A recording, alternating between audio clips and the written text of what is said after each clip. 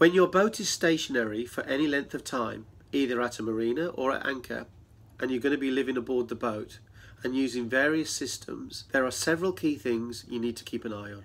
This associated handy checklist can be found in my guide, Checklist for Sailors, Passage Planning, Sailboat Maintenance, Cleaning, Medical, and more.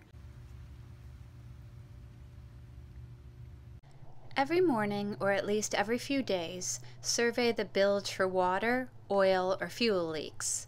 It's good to get in the habit of lifting a central floorboard often, just to make sure that the bilge is dry.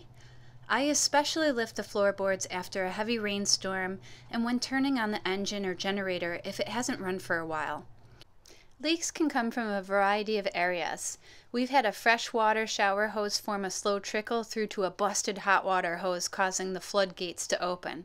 We've also had leaks coming from holes in the deck, loose hatch seals, and improperly sealed windows.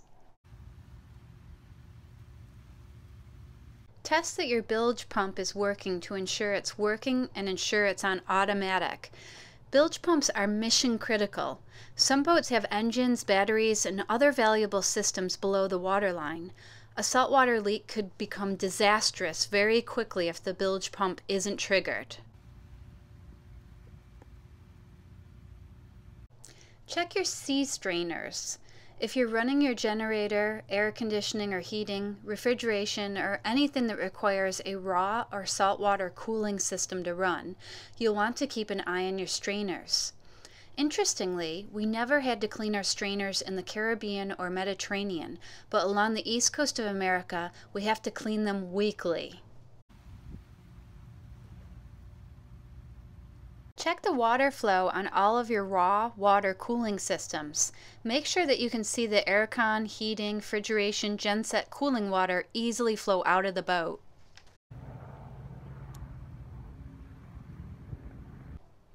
Check your fresh water level. Our fresh water system's pressurized by an accumulator tank. If and when we get too low, it throws our whole system out of whack, and it can take hours to get it working correctly again. For us, it's imperative that we never let our water tanks empty. Another reason to keep an eye on water levels comes down to a decision to ration. If you want to stay at an anchorage for a few more days yet you're running out of water, it's important to reduce water consumption. Or, if you have a water maker, it might be time to make some water. Check your battery charge levels every day. Depending on your batteries and the systems you have to keep them charged over time, you'll get to grips with how long you can last without having to take action. Some boats have solar and wind power that constantly tops up the batteries. Other boats, like ours, depend on having our generator running periodically to charge them up. We keep a very close eye on our battery charge level, and when the level gets too low, we charge them. The effectiveness of a fridge freezer can often depend on the temperature of the sea that you're in. In the Med, you might need one setting, and then once you get to the Caribbean, you'll have to change it.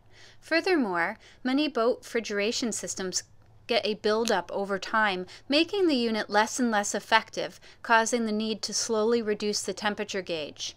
At least once a week I'm changing our temperature gauge with the goal of keeping the fridge temperature below 5 degrees and the freezer below freezing. Generator checks.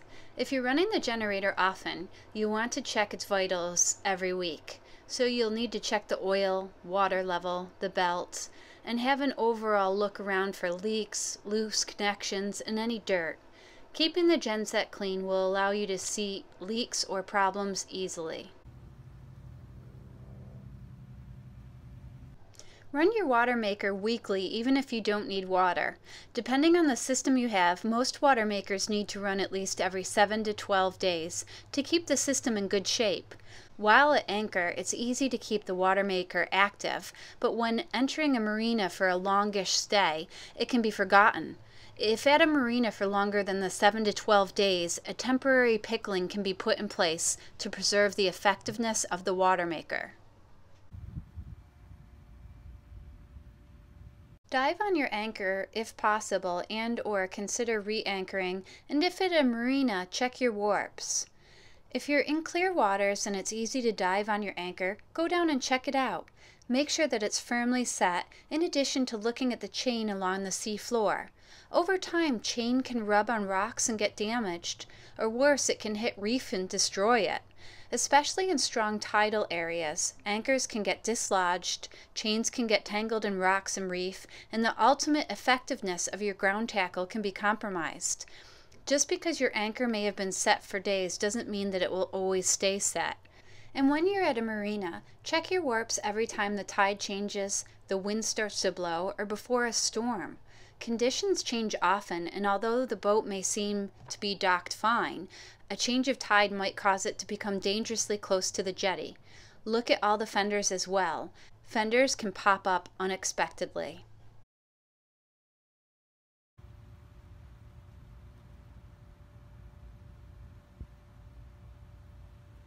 So there you have it, the 10 critical daily and or weekly boat maintenance checks when on anchor or at a marina. If you have any daily or weekly ones that we have missed, please put them in the comments below.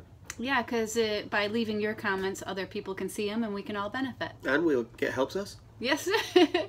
And as always, a big, huge thank you to all our Patreon patrons, our Sailing Britican guide buyers, and our t-shirt buyers. Thanks to you guys, you're allowing us to continue making these videos for free. If you want to see any more educational sailing videos, or just follow our journey around the world, please subscribe below. Okay, or just please subscribe now. Or please subscribe now.